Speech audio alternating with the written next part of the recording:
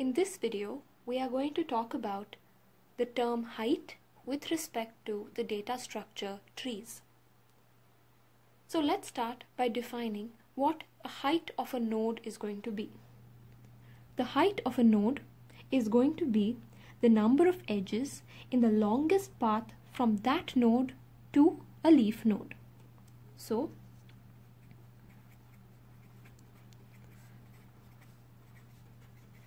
height of a node is the number of edges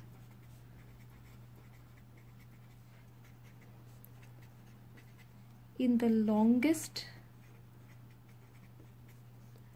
path from that node to a leaf node or an external node. So let's see if we can calculate the heights of all the nodes in an example. So let's say this is the tree I have.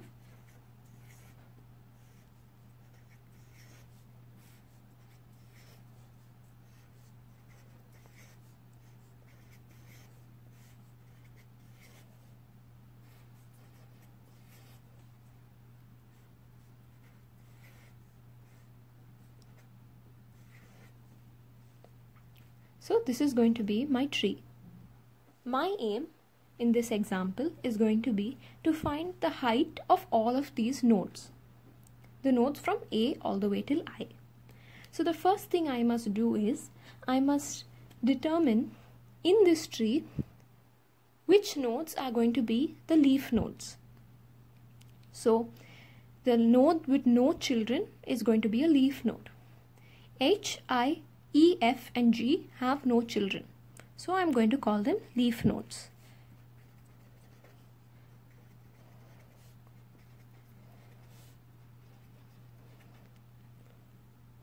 Now if we go back to the definition of a height of a node, it's going to be the number of edges in the longest path from that node to the leaf node. So now let's take a leaf node, say G. Now from this node I want to traverse some path and reach a leaf node.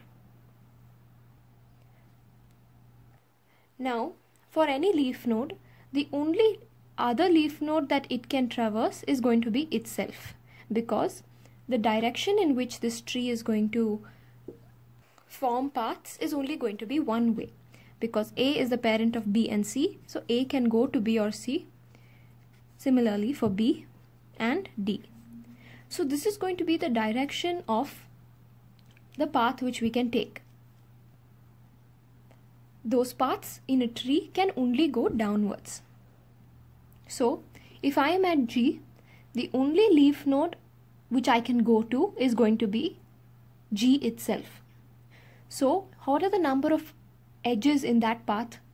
There are no edges in that path. So the height of a leaf node is always going to be 0. So the height of a leaf node is going to be 0. I'm going to repeat why once more. A leaf node cannot travel to any other node or any other leaf node but itself. So we need to go from this node to a leaf node. The only leaf node it can travel to is going to be itself. What are the number of edges in that path? That path has 0 edges. So the height of a leaf node is going to be 0. Now let's go and see the nodes which are going to be just above the leaf nodes. So let me start with node D. Now the only two nodes or the only two leaf nodes that node D can travel to are going to be H and I. What are the number of edges in the path from D to H? That's going to be 1. What are the number of edges from the path from D to I? That's going to be 1 again. So both paths are going to be equally long of 1 edge. So this node D is going to have a height of 1,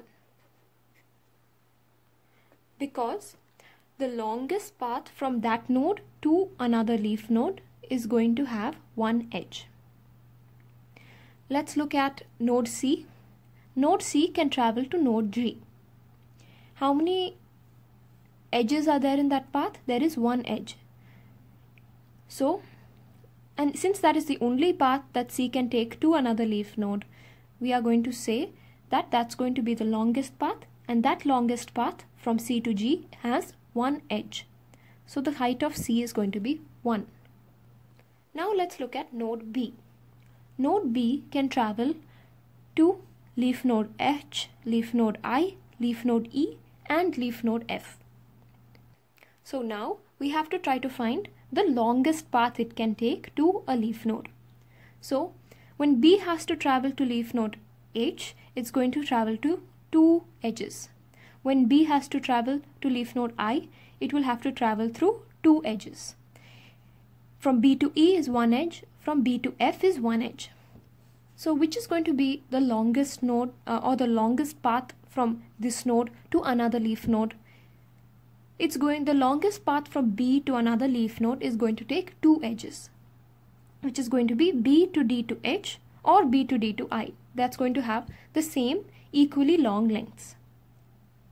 So the longest path from B to another leaf node is going to be equal to 2 edges. Now let's look at A. Now A can travel to H, I, E, F or G. Now it is our job to find out which is going to be the longest path from A to any of these leaf nodes. A to H is going to take 3 edges. A to I is going to also take 3 edges. A to E is going to take 2 edges. A to F is going to take 2 edges. And A to G is also going to take 2 edges. So which was the longest path?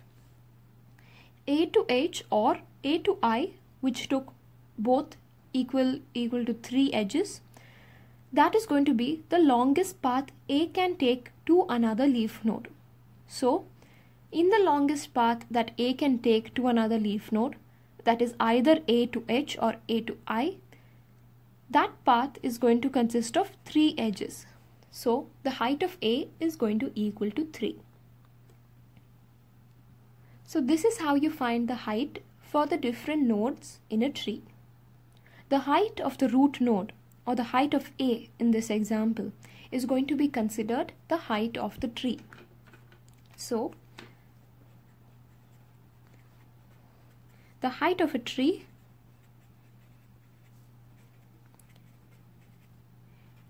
is the height of the root node of the tree. So in this example, the height of the tree is equal to 3. Now there is an observation to be made in this example. The height of any node is going to equal to 1 plus the maximum height of its children nodes. So let me explain that. When we are trying to compute the height of B, we can either take a path which leads to H, I, E or F. So when we are at B, if we want to go to a leaf node by taking a path which goes through D, then it is going to take one more edge than the number of edges D took to reach a leaf node. If we want to go from B to a leaf node through the node E, it is going to take one more edge than the number of edges E took to reach a leaf node. And similarly for F. So if we can find for a particular node which one of its children has the longest path to the leaf node, then we can add on to that longest path by just including one more edge which is from the parent to the child which has the longest path. So let's see how it is working here. B has 3 children, D, E and F. D takes a path of 1 edge, E takes a path of 0, F takes a path of 0. What is the longest path to a leaf node between D, E and F?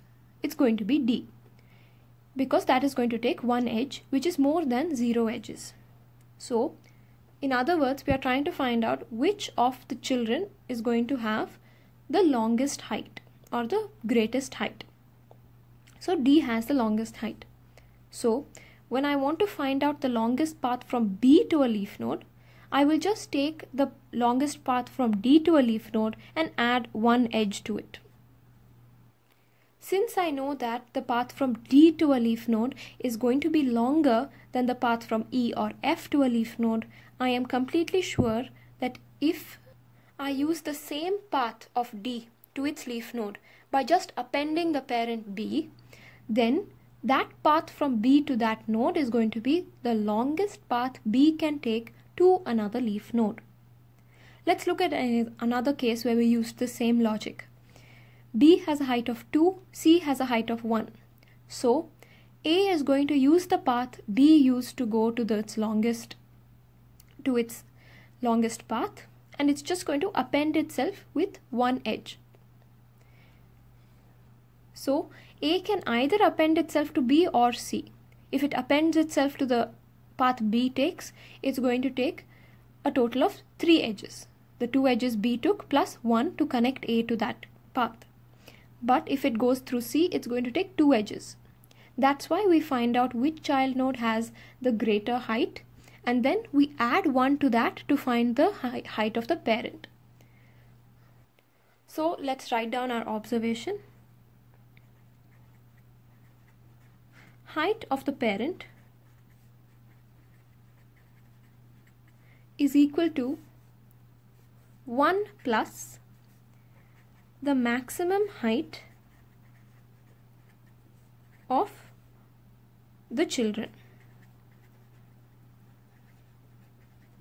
or the height of the child with the maximum height.